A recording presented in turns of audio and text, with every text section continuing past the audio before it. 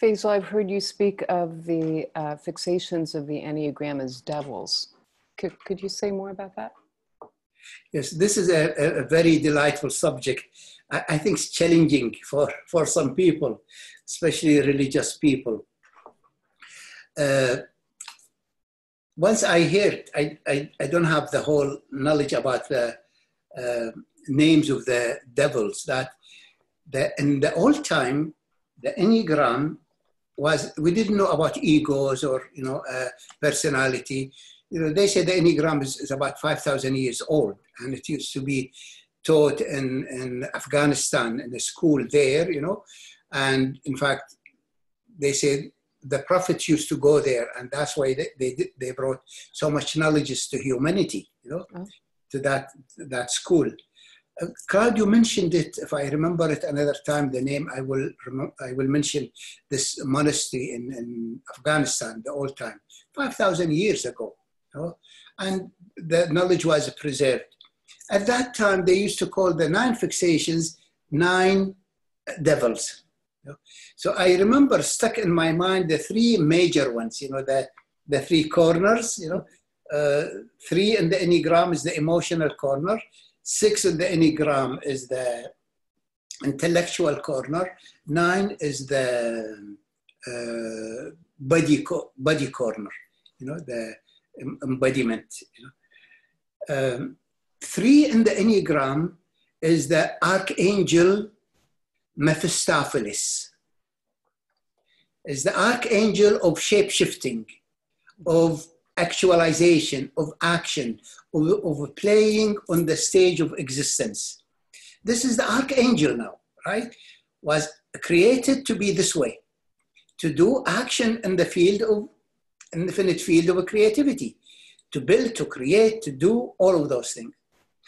The 6 in the Enneagram is the archangel Lucifer, the angel of brilliancy, the angel of knowledge, the archangel of knowing and mind and dazzling and beautiful, And then the 9 in the Enneagram is His Holiness Satan, the archangel Satan, which is the highest of all the archangels. The highest of all the archangels is Satan. His Holiness Satan before the fall. Now, what does that mean, the story of the fall and all of those things? I'd like to look at it from this perspective. Sufis say that Satan is the most faithful and loyal being to God. Not Adam, not the human being. Even though God created Adam and exalted him, the story in the Quran, in the Bible, this is the religious story, and asked all the angels to bow to Adam, because he is the miracle of all miracles and all of those things. And Satan said, no, I'm not going to bow to him.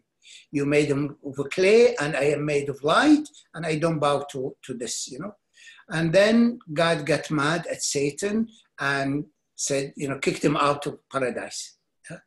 Sufis say that this angel, this archangel, has received the most unfair treatment in existence.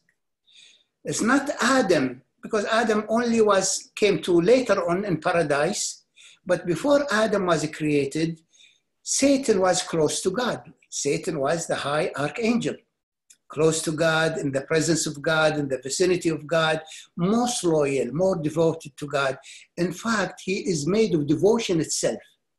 He is made, the atoms of Satan itself, made to not to bow to anyone except to God. It cannot bow to anyone. It is in full devotion to God. And it was there in the vicinity of God, with God all the time. Then later on, God decided to create this creature, and then set Satan in one of the most difficult tests, the test that really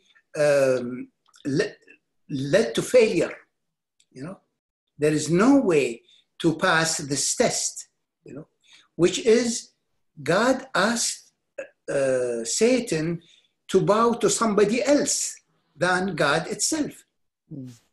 So then by creation, Satan cannot bow to Adam because it's made only to bow to God. So when God said to Satan, bow to Adam, Adam said, sorry, I cannot. You know, I can only bow to you. And then God said to him, you defied my word. Because if Satan bows to Adam, then he defies his creation. If he doesn't bow to Adam, he defies God's word. In both cases, it's no win. You know? So then he was casted out. What is the story? What does that mean? Let's say the child come as a point of light. And this point of light, you know, get born, begin to cultivate its own interest and life and evolution. And then the demigod, the false god, mom and dad, begin to say it, bow to us. Little by little, they trying to have this point of light bow to them. But this point of light, by its very nature, it cannot bow to them. It can only bow to itself and to the being. It's in the field of being, you know. So then, little by little, the demand on it to bow to them, to follow their way, to adjust to what they need, to become what the society wants it to be. You know, little by little, that leads that point of light to fall from the state of its angelic nature into the ego, and it develops a fixation. So the fixation is the devil. There is no devil outside. The devil is with us, and the devil is us. We are the devils. We are the 9 archangel devils, the fallen angel. And when we realize the conflict that we were set up by the family mission, by the family hall, and we begin to solve it, then the point is liberated from bowing to them. And it can return to bowing to its God, to its true nature, and to the great being. You know, it's in union with the great being. And this is how we can liberate the devil, you know, which is nothing but us. We are the fallen angel. I love this story. I love the twist in it about the development of what the ego is about, you know. And another piece about the ego, since I am at the ego, you know, as we said, the ego is needed, and if the ego is allowed to develop in a healthy way, it becomes a functional capacity of the soul to fulfill its mission and to live and let live. And one time in the Kabbalah stories, it says that when Moses went to the mountain and God manifested, you know, and saw the burning bush and saw the light of God, and he was smitten and he was all of those things. He came back from the mountain. He was glowing with the divine light.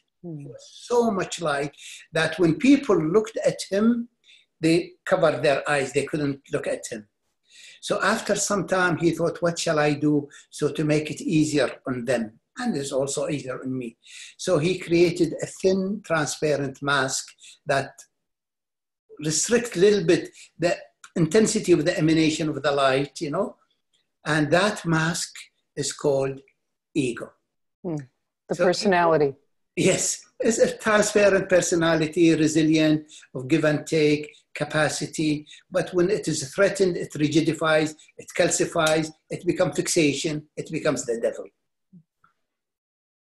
I love those stories explaining, you know, that's a little bit different from ego psychology, but it's more human. It touches the heart for me. It's a great story. Thank you.